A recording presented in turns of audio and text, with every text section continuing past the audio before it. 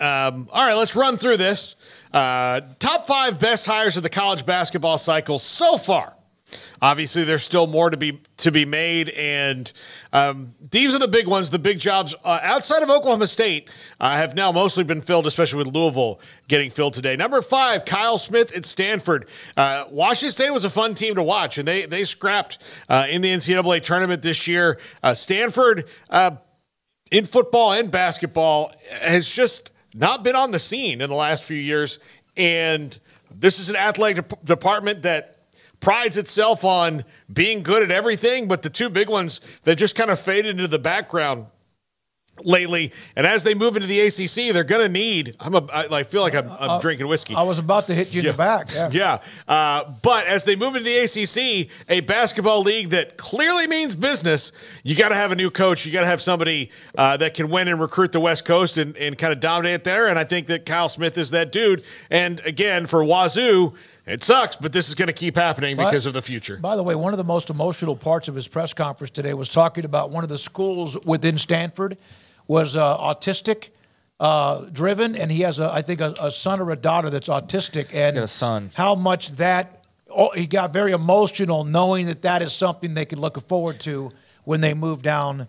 to be a part of the Cardinals. Yeah, he's got a teenage son named Bo who has autism, and he cited Stanford's incredible academic work and their work in that field and their services as being a big pull for or enticement to head to Stanford. So I thought that was unique and not something that any of us consider. Oh, yeah, these coaches have personal lives, guys. Did you know that? Yeah. Did you know they have like actual personal things that maybe make them want to change jobs besides just the money? I'm sure the money was good too, but yeah, that seems like another feather in Stanford's cap. I think we forget just how great that university truly is, like because we get so lost in the wins and losses sometimes. But you know, he also did say though, I wasn't going to leave where I am, except for this one job here. This is the one that, like, you know, it's like okay. But the anecdote about the autism services that they have was a cool one, and I think he's got a great opportunity there. And it was also cited in one of the articles I read that Wazoo's uncertainty in conference realignment is something that played into his decision as well. Like Stanford's got a spot. It's a new spot, but it's a spot, and you couldn't guarantee that with Wazoo. And look, even if the ACC falls apart, Stanford clearly was big enough to get in that league, so they'll figure it out. Yeah, you know, Stanford's got. They could have honestly gone independent and been fine. They really could have. Like, they have enough money to do that for a little while until they found their spot, but they obviously didn't have to. Number 4, Mark Byington at Vandy. Vandy fans, get ready. It's about to get fun on your basketball court. If you watch James Madison play this year, especially if you watch their games in the tournament, they go, man. They run up and down the court. They play fast. They play hard.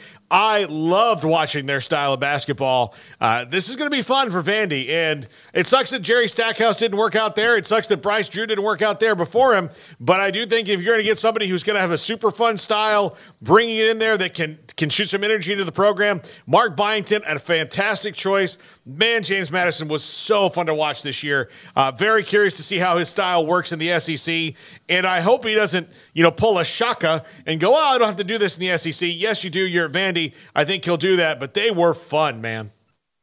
James Madison's probably one of the schools that's been directly affected the most, you would think, here in the last couple of years by just all of the changes. But, it seems to be a great hire on paper. Vandy's just kind of – I know in baseball it's different, but – like, I don't know the last time I thought about Vanderbilt basketball was. Like, I was just like, oh, I realized they still have a program. They're just so in the weeds. But, is that one of those schools that you look at and you go, okay, we're never going to win the football title. But if we pull our resources right, we're obviously very good in baseball. I can't speak to all their other sports because I don't follow it closely enough. But Vanderbilt baseball. Oh, yeah, you said, said baseball. Yeah. I don't know about track and field and stuff. But yeah, basketball is a route that I think a lot of schools who maybe – that have to be realistic of, like, that's your probably maybe your go-to, like that is where your big winners are. So anyways, with Vandy, I think that's their best because they're not going to win in football. Like, they're never going to win in football with all due respect in that league. But he seems to be a very well-liked guy and a good coach, and so let's see what he does. Number 3, Denny Sprinkle at UW. clearly won the press conference today by absolutely trashing Washington State and the city of Pullman, which they'll love in Seattle. But look, you saw Utah State, and look, he's done it, and he's had to move a couple times, but he's now hit the big time now going into the Big Ten next year. It'll be interesting to see what Washington does. Their whole athletic departments had to be rebuilt in the last couple of months, and really fast. But, Kalen DeBoer, athletic director, basketball coach, now with Danny Sprinkle, and having all that flux at once, I think just watching Washington as a program next year will be interesting to see how they kind of bounce back from all this because, given how much change happened so fast, like let's give them all a mulligan, on how they figure this out because things move so fast and furious. But Danny Sprinkle will do well there. Yeah, he apparently made a choice very quickly after getting beat, getting eliminated. And so this happened pretty quickly. I thought the most notable thing that I had come across was Utah State will now have to hire their 6th coach in the last 10 years. It just seems like a lot of hiring 6 and 10 years. But, that's part of the deal. I'm sure there's a variety of reasons for why. But, yeah, it's been quite the turnover at the University of Washington, and yet they seem to be landing on their feet pretty well at every turn, like, hey, we lost Kalen DeBoer. Jed Fish seems like a pretty good hire, and so on and so forth. So, it's going to be a fascinating little trek into the Big Ten and just seeing all of the acclimation process for all these schools moving to new leagues over the next year is going to be really interesting. Just getting used to it, just in general, seeing the Big Ten logo on certain jerseys and the SEC and so forth, but a lot of changes around the coaching ranks too. Number 2, Dusty May at Michigan. And most times he would be number 1, but number 1 is coming here in a second. This is great for Michigan in 2 regards. He was, and this is, Indiana fans are already mad about it, but if Mike Woodson has a good year next year, they'll hopefully forget. But he was the backup plan of okay, well, Mike Woodson doesn't work out. Dusty May, former Bobby Knight team manager, he's going to want to come home. He's going to want to be here with us, back where he belongs. At Indiana and Louisville are kind of in the same spot. They kind of need to look at their program a little bit differently than how it used to be. Michigan is not too far removed from being a very elite team. I mean, 2017, 2018. Yeah, 2018 they were in the championship game. So they're not far off from that. Juwan Howard just didn't work out. Sometimes, the guys who are the alma mater, that's their alma mater, it works out. It worked out for Roy Williams at UNC. It looks like it's going well for Hubert Davis at UNC. It didn't work out for one of the Fab Five at Michigan for various reasons.